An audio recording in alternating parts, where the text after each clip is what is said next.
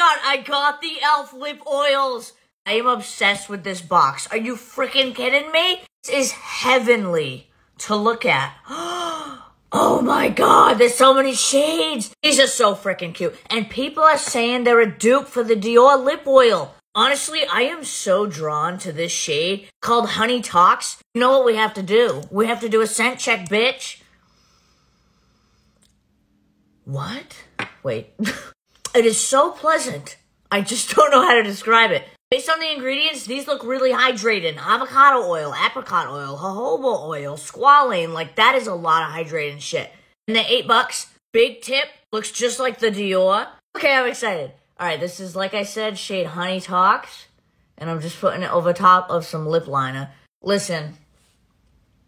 Oh, these are fire. These are fire. Forget about it. Am I the only one that's getting like a plumping effect from these? There's like some sort of menthol situation going on. It's very light.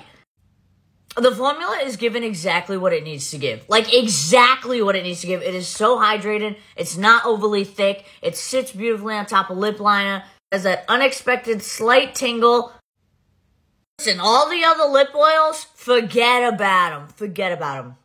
This is it. These are fucking it. I've said it before, I'll say it again, e.l.f. owns this fucking year. I cannot wait to use all the other shades.